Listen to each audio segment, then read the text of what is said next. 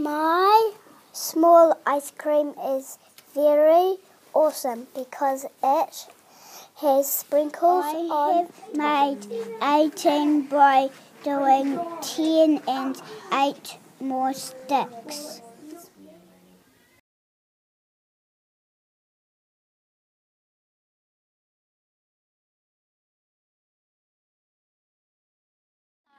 Google Drive because I can do it on either computer at school or at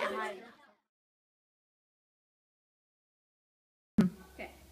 We create links on our blogs to share our Google Docs with the audience.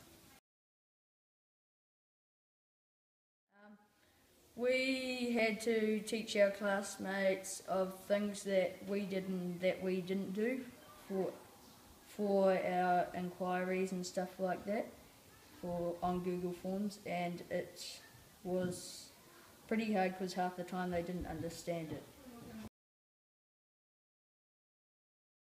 We use YouTube to share our creations. We use iMovie trailers to share our learning, such as environment projects.